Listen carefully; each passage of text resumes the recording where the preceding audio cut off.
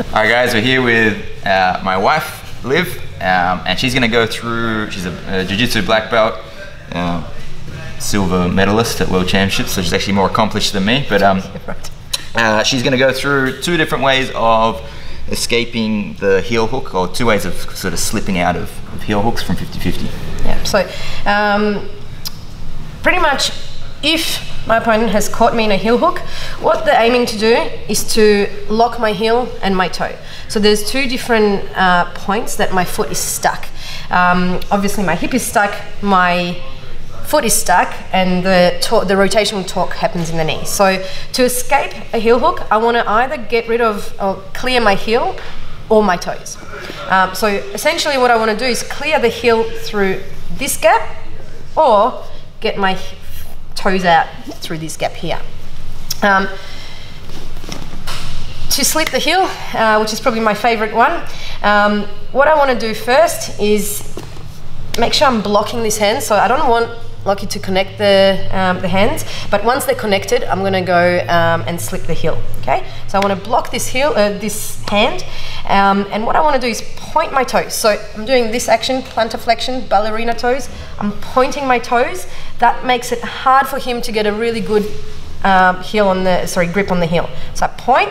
What I want to do next is rotate it away from him and kick it in deep this way. So I want to curl that leg towards his ribs, and it's very hard to hold on to that heel. So again, I block, make sure there's no pressure. I come in forward, I point my foot, ballerina toes, and then I slip and turn my whole leg, kick this deep. So now it's very hard for him to redig that heel.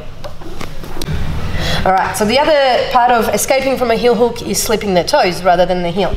So usually when I'm in 50-50, as soon as we get here and I know my opponent is trying to dig a heel, I want to actively be curling that heel towards my own hips, so like this. So even if Lockie manages to catch my heel now, it's very hard for him to get good leverage on that.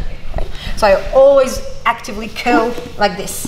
Now I'm nice and close to him, there's a big gap for me to escape my toes. So even though he's caught my heel, this is going to be harder for me to slip my heel, but what I can do is block this hand, bring my other foot in to block the bicep and create a gap to slip my toe this way. So one more time. I start curling, I block his other hand so it's hard for him to connect. I've now got a big gap for me to slip my toes. Sometimes they just come out. Most of the time I'll put my toes in his biceps with the other foot and get out of a heel hook. Have a go and stretch your feet so you're a ballerina.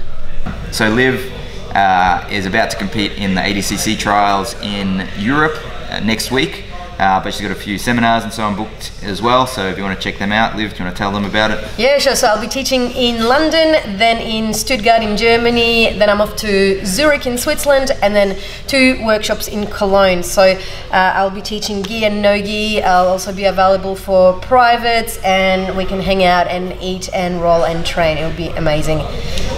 Check out the links below for more details.